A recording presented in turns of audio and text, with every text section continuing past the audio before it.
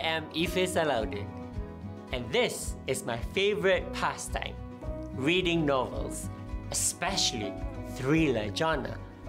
I love thriller novels because the storylines are able to make me go on a ride from the beginning to the end. They pull you in, build tension with intriguing suspense, and keep you guessing until the very end. So, what makes a good story? And how do we begin writing a story? We will learn that today. Story writing helps us learn to put their thoughts into order and use written language to communicate our ideas. So, by the end of this lesson, you will be able to learn the steps to write a story or narrative using appropriate registers to the target audience. Let's begin. First of all, most stories have a beginning, middle, and end. Think of it as BME. B for beginning, M for middle, and E for ending. Easy, right? The beginning of a story usually introduces and describes the character, place, and time of a story. The middle section is used to describe the action or the things that happen to the people or in the place of the story. Moreover, the middle section of a story can contain several paragraphs so that you can describe more actions. This stage is also could be where you sometimes include something surprising or unexpected. The end of a story explains all the action or events in a story, or you can leave the readers with a question or mystery. Let me show you this diagram. It can help you see clearer the points that I have mentioned just now. And it will help you to plan for your writing. Firstly, you must decide a title for your story. For an example, The Return. Then, you add in the characters. Let's see. Who could they be? Ha! Let's name them Rita and Sharpie. Okay, characters done. Now, what about the setting? You're not sure what setting means. Setting is actually referring to the time and place, or it answers the when and where of the story. So, we're going to choose the time. It's after school on a bright sunny day and happened at Rita's new house. This is what happened in the story. Sharpie the cat was buried after a car hit it in 2019, and they moved to a new house soon after. So, what was the problem? 9 months after they moved, a friend called to inform a grey cat has been at their old house trying to get in, looking strangely similar to Sharpie. Went to investigate, and there was Sharpie, all chubby and healthy, wearing a collar with Rita's old number on it. We are going to end the story with Sharpie that came back from the dead.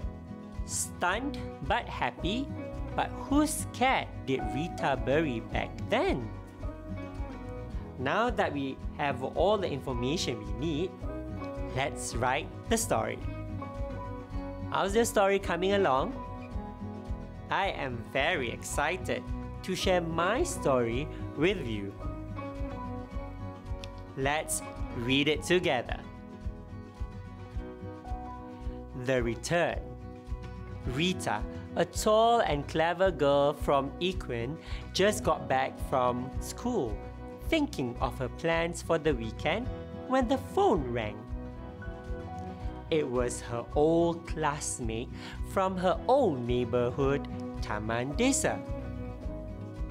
She called to inform that there was a grey cat that had been trying to get into her old house for about a week or so, and it looked strangely similar to Sharpie, her cat.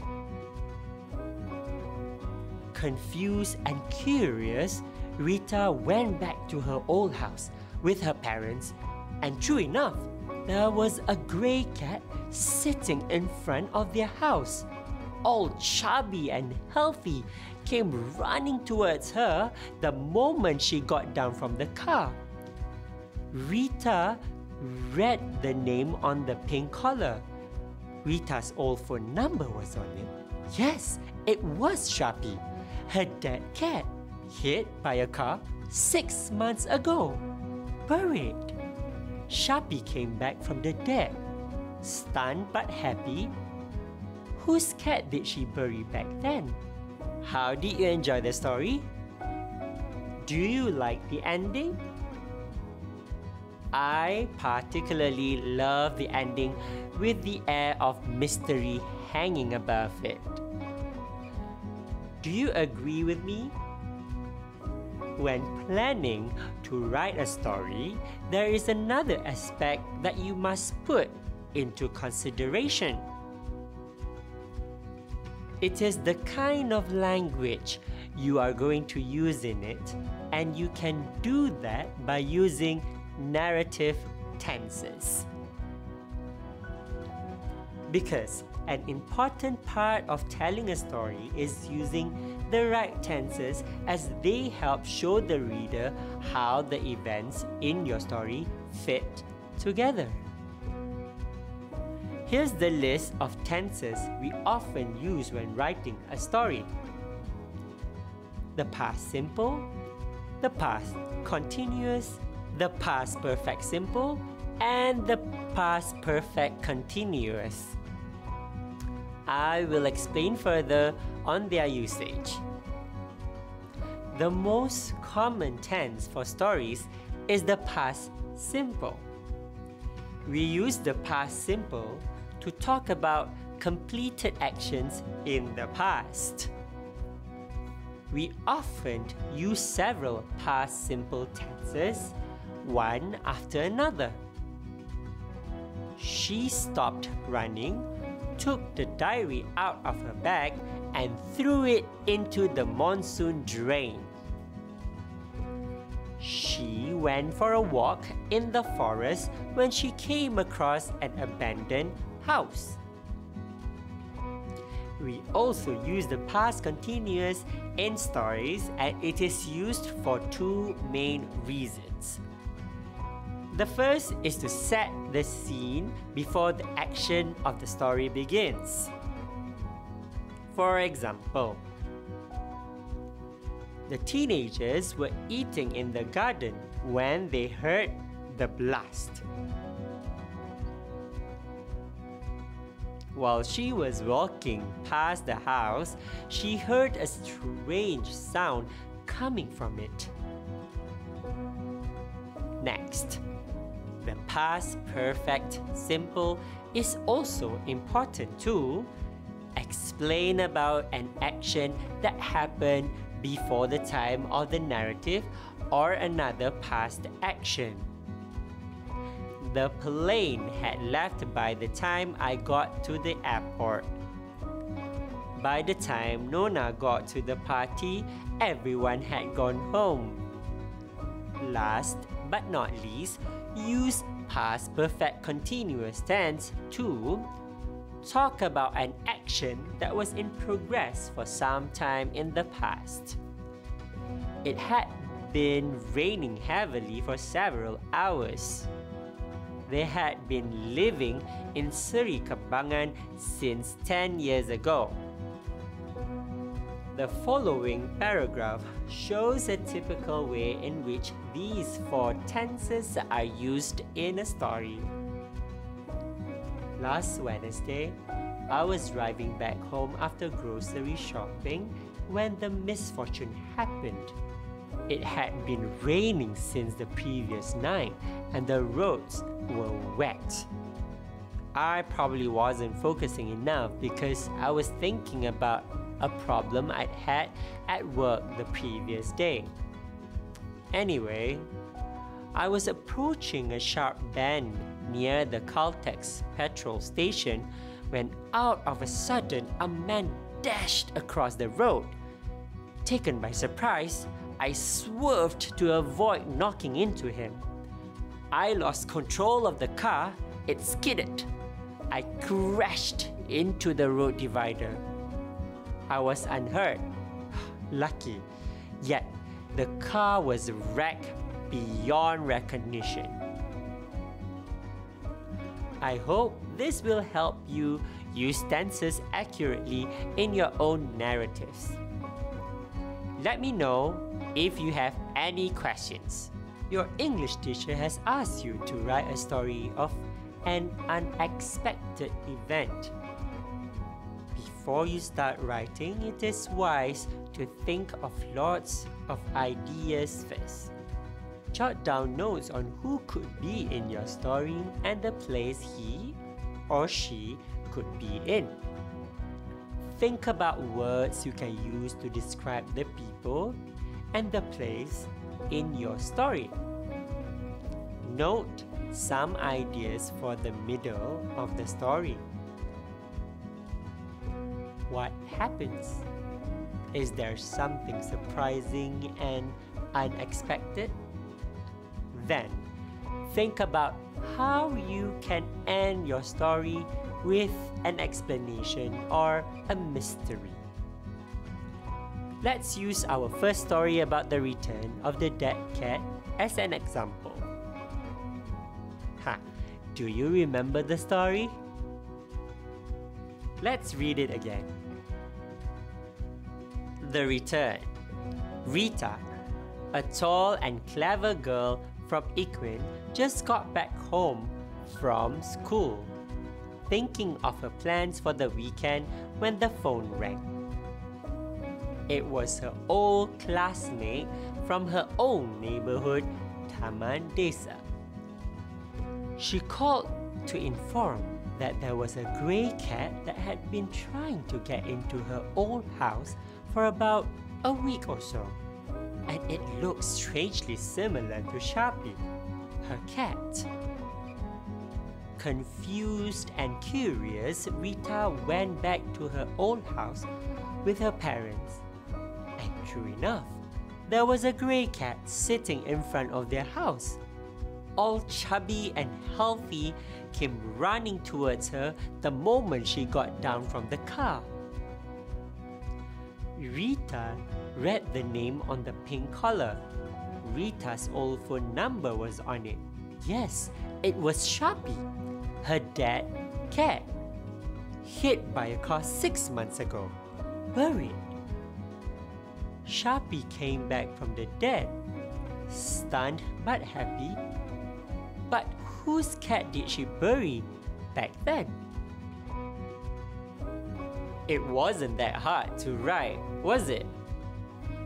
Once you have followed the guidelines, it gives you a clearer picture on how to write a good story.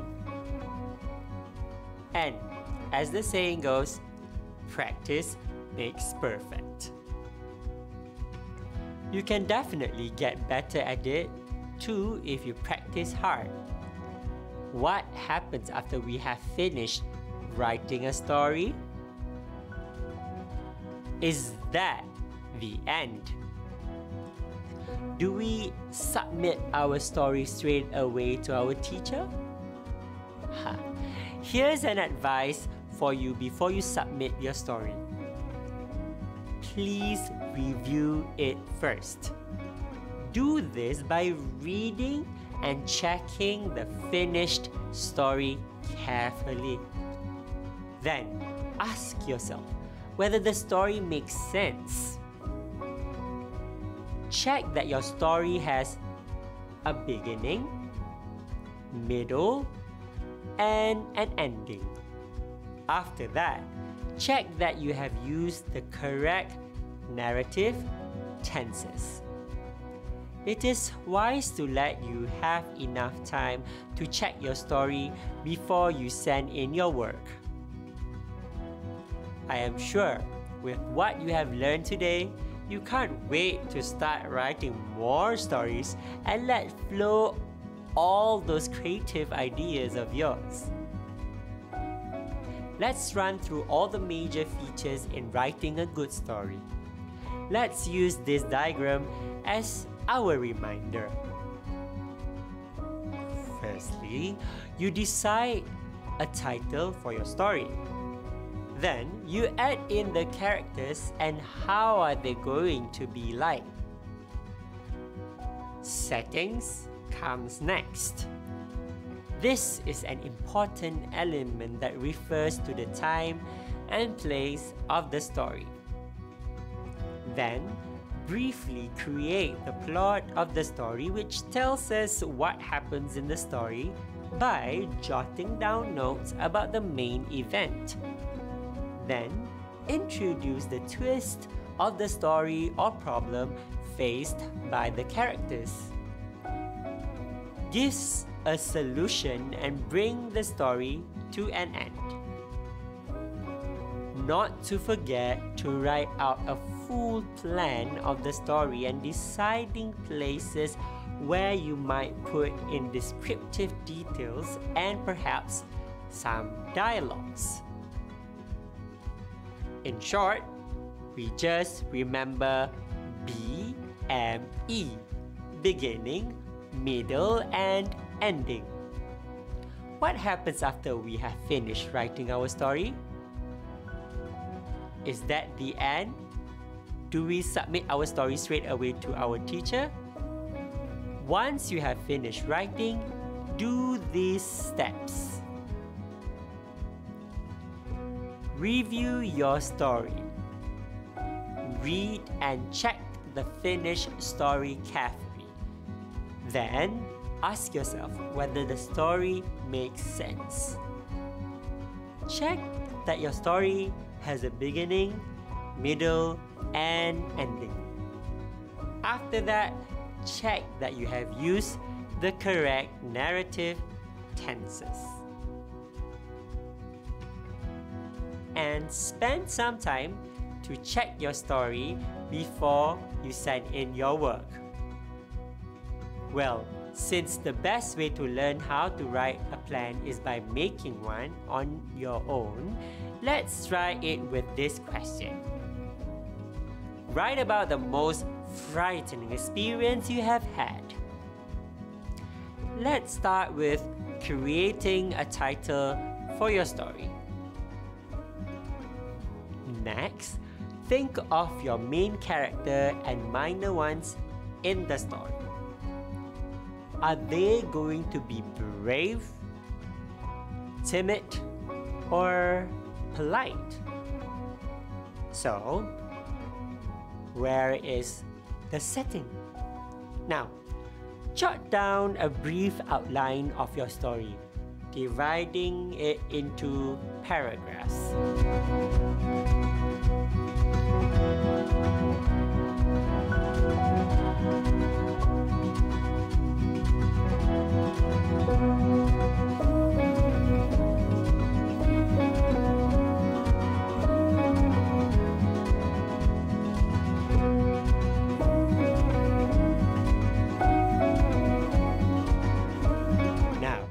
It looks like we are ready to write a story. Let's do this together. Is your story ready? Mine is. But before that, did you check your story first before you decided that it's ready to be submitted? You did? Well done. I will share the story about my encounter with a ghost. It was indeed horrifying. Get ready! Lock all your doors and close your windows. Here we go. The most frightening experience I have had. Tush, tush, tush, bang! Wow! We cried in unison, recalling the skillful moves the boxers made during the match just now at Kurukiri Hall. Simultaneously, Adi, Akid and I were talking animatedly while waiting for Mum to fetch us. It was already 11:50 p.m, almost midnight. So we decided to walk further up the road to wait at the bus stop. It was brighter there, therefore easier for Mum to spot us. So deep in the conversation that we hardly realized we had just passed by a graveyard. Suddenly, a branch snapped, making a loud thud as it landed onto the road. However, that didn't scare me. What disturbed me was the fact that the graveyard was not there this afternoon when we came.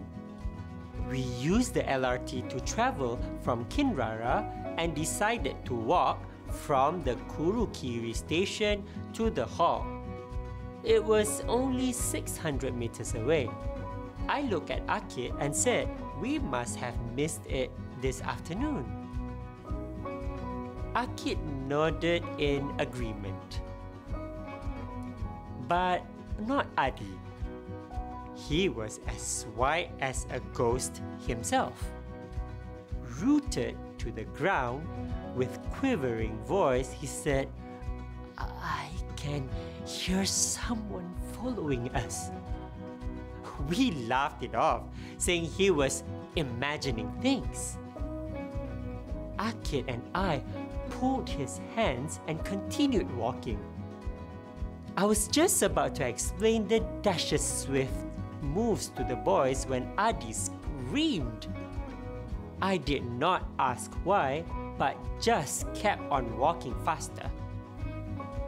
Simultaneously, I could hear sounds of footsteps going faster too, which gave me goosebumps. The sound was getting louder and nearer. Being the brave and stubborn soul that I am, I turned my head around. I stopped in my track, warned Adi not to turn around. Akid did though. What we both saw nearly made us cringe. It was a figure in a dirty, bloody full Japanese army suit, bearing a sword in one arm and more terrifyingly walking towards us carrying its head in another arm. I was frozen with fear until the lights from moving cars shone directly at us from the opposite side of the road. Then we heard a loud honk. It was Mum. Without wasting any time, we ran towards the car, scrambling one after the other to get in and slam the doors shut. Mum panicked when she saw us in that condition. "What happened? You look as if you had seen a ghost," she exclaimed. In between heavy breaths, I told her the story. She looked half amused but concentrated on listening anyway. She started moving her car and drove towards Kurukiri Hall, from where we came. "What graveyard, boys? I don't see any," Mum asked. We were horrified. The graveyard was not there anymore. Blood drained from our face and Adi looked as if he was going to cry. Yet, we could faintly hear the faint sounds of boots marching as we made our journey home. So, there it is, a story about one of the most frightening experience. I hope you have enjoyed reading it as much as I have enjoyed writing it. So, stay safe, be happy, and have fun practicing your story writing. Bye-bye!